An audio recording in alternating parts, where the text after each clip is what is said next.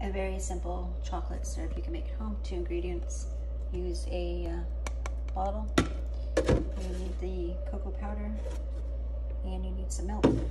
This particular one has sugar and vanilla already in it, so we can skip that step. It's basically equal parts of this to milk. And then just incorporate it until it's the consistency that you want. Now if you're going to use like Hershey cocoa powder, then you would add sugar, and you could add vanilla. Remember, it will thicken upon setting, so I'm going to stop it right there. It's been a few minutes and you can see it's thickened up nicely, and you'll see it in the video. Let's get started. So here is the chocolate syrup that we made. Just coat the bottom.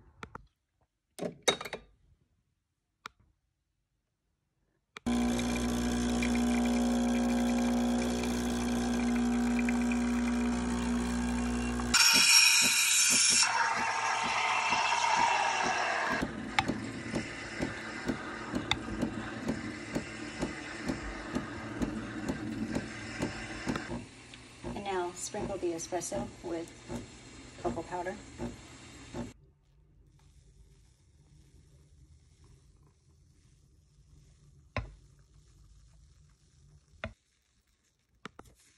Give a dusting of cocoa powder. And there you have it, a hot mocha latte. Enjoy.